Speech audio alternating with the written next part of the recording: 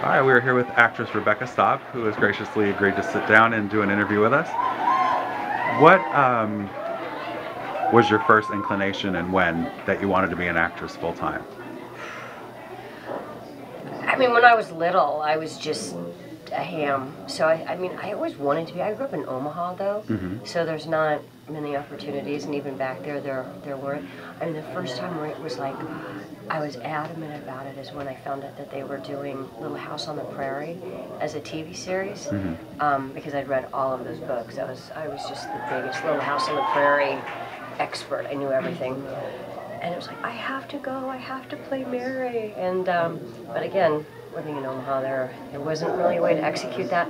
So it was never really a reality. I'd always loved it and liked theater, and I was a dancer, and I'd been in theater in high school and college, and it was never really a potential career. I was a real academic, and it just didn't seem logical to be an actor. It's like I was going to get a real job, and it just kind of, by accident, I started modeling and ended up going to Europe, intending to stay for 3 months, and I stayed for 3.5 years. And so all the modeling, then when I came to New York, my very first agent, they just opened a film and TV division, and they said, hey, go upstairs and talk to Mike.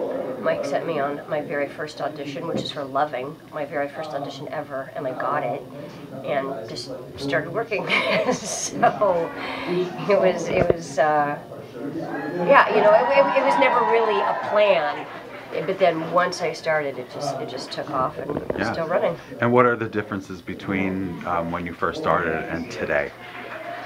Like advice to newcomers, like things that maybe somebody told you that may not have been useful or has changed since you started in the acting I'm just a real glutton for information, and I think the advice that I would give is just to get a lot more information. I mean, a lot of my acting was just really by instinct, because I just kind of started off the cuff, and since that worked for me, I just kind of always relied on that. In retrospect, I think that there's things that I could have probably worked on harder, because things just came easy, and so that just always seemed to satisfy me. And in retrospect, I wish that I would have done a lot more work on my work. And so I think that that's a good habit to pick up when you're young, is a lot of training, whether it's, you know, a scene study or voice, and just reading a lot, like getting a deeper theater education. So I wished I would have worked harder, even though I worked hard. Right. I wish I would have worked harder. What is your standout role for you that you had the most fun playing, and why? That's always so hard, because I had so much fun. I don't know. You know, I mean, ironically, I just mentioned Loving.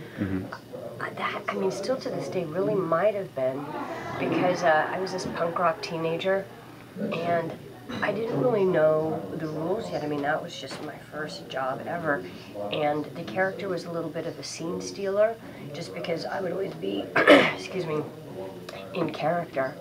And she was just this sassy, mouthy little teenager.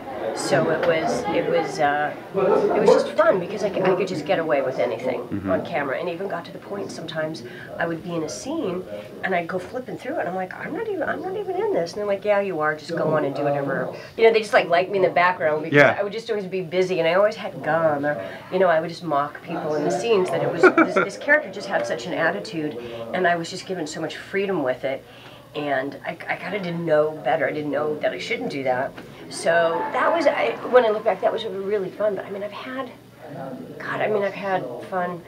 I was on Ellen when she had her sitcom, and on the show I married her brother. So in TV world, I'm Ellen's stepsister. That was a riot. That was so much fun, because it was a wedding, and so we worked all week, and it really felt like a wedding, because then everybody was at the show, and everybody was there every day, and you know, all the big dinner scenes and the scenes in the church. It was just, it really felt like family.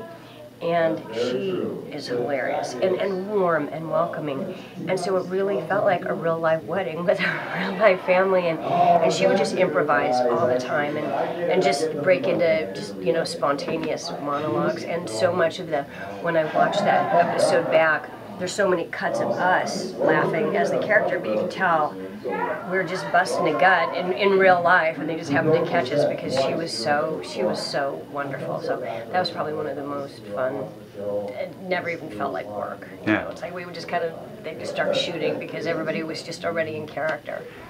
And lastly, what advice would you give to somebody who's starting out now that the business is so different, due to either lack of roles or, you know, the soaps have diminished in capacity of how many there are.